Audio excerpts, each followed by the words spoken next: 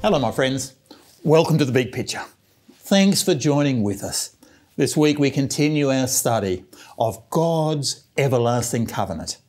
This week's study is entitled, The New Covenant Sanctuary. Let's pray together. Father in heaven, Lord, we come to you because we want to say thank you for promising to dwell with us. Lord, thank you for the gift of your presence. I just pray that you'd be with us as we share and study and dig into your word today. We ask and we pray in Jesus' name. Amen.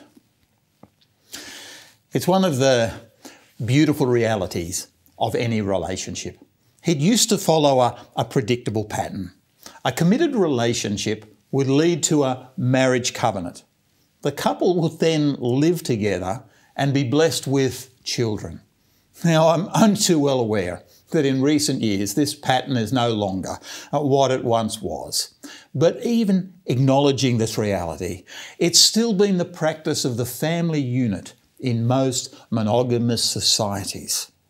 How significant that this week, in our continuing study of the covenant, we see the same pattern developing in God's relationship with his people. When his people responded to his wooing, a covenant relationship was formed. At Sinai, the people were very clear. All that God has said, we will do. How significant that immediately after those formalities, God gives instructions and provides the resources for the construction of a sanctuary where he could dwell amongst his people. It's actually quite a remarkable analogy.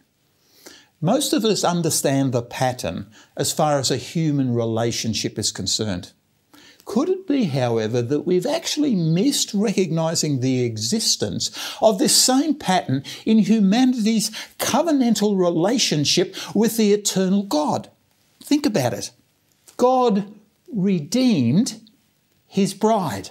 Then God and Israel enter into a covenant relationship. Finally, just as a newly married couple set up home together, so God expresses his desire to dwell with his people. I believe this paints a truly beautiful picture of the God of heaven. Now, before we commence our Bible study this week, please allow me to provide a little bit of a suggestion. As you discuss the subject of the week, my experience in ministry suggests that there'll be many who would rather skip over the subject of the sanctuary altogether. Some will remember that it was plagued with controversy in the past. Others simply don't see its practical value. I believe it's worth addressing this issue. I believe it's important, even vital, to consider how this study is relevant to the contemporary Bible-based Christian. Please take some time in your fellowship group to discuss this question. Perhaps you could ask it in this way. When our Sabbath school guide speaks of the sanctuary, what image arises in your mind? How would you present the sanctuary so as to share its purpose with an individual who is new to scriptural understanding? Is the sanctuary a subject that you would rather ignore altogether? I believe this is an important series of questions. Indeed, I'm actually prepared to guess that if your study group members have any knowledge of the sanctuary, and please remember, many Christians and even Adventists don't, they will imagine a dusty tent that was constructed in the barren wilderness for the benefit of an ancient nomadic people. It's hardly something that appears to be relevant to the contemporary believer. I'm most interested, however, in how your fellowship group defines the purpose of the sanctuary.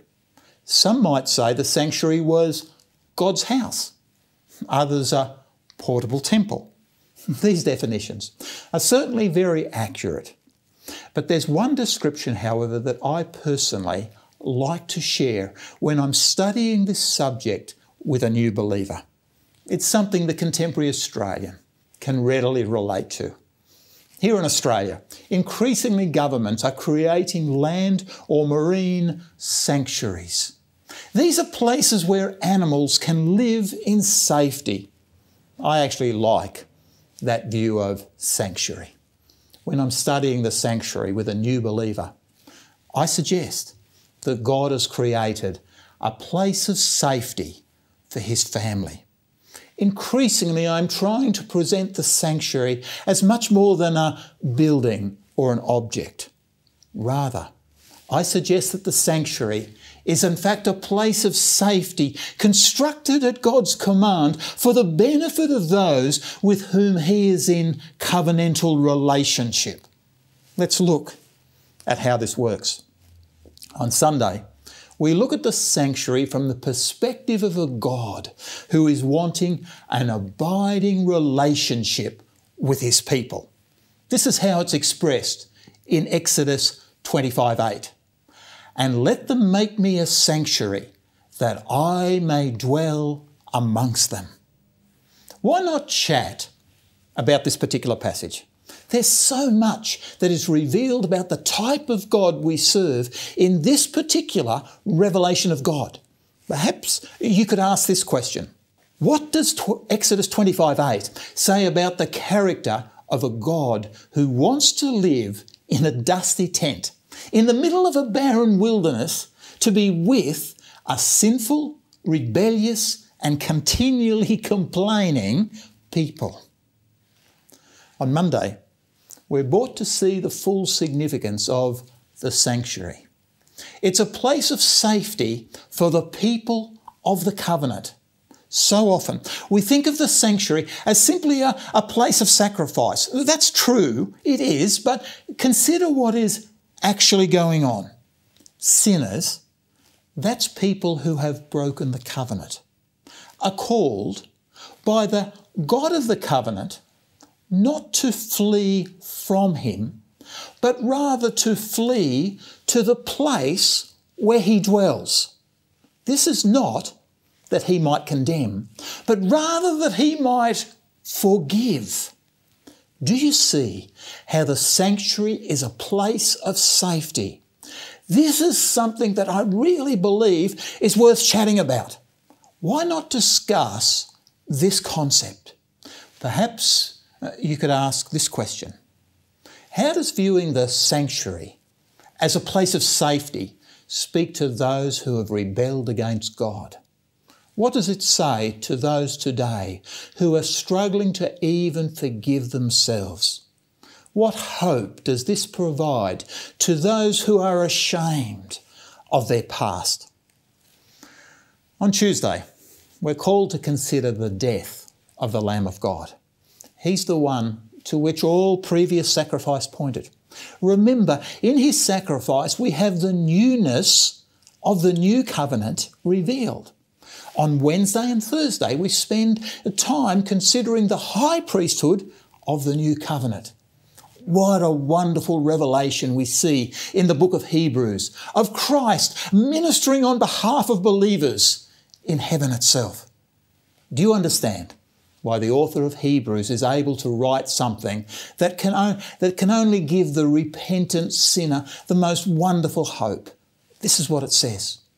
Seeing then that we have the great high priest who has passed through the heavens, Jesus, the Son of God, let us hold fast our confession, for we do not have a high priest who cannot sympathise with our weaknesses, but was in all points tempted as we are, yet without sin. Therefore, let us come boldly to the throne of grace, that we may obtain mercy and find grace to help in time of need. This is a powerful statement of wonderful hope. I believe it's really worth talking about. Why not share with your fellowship group? Perhaps you could ask this question. What does it really mean to you to have someone who has experienced all kind of temptation at the throne of God? What does it mean to have a brother who's experienced poverty and hardship? A brother who's been ridiculed, abused and unjustly condemned, to hear your every prayer? How wonderful is the biblical teaching of the sanctuary. Imagine it.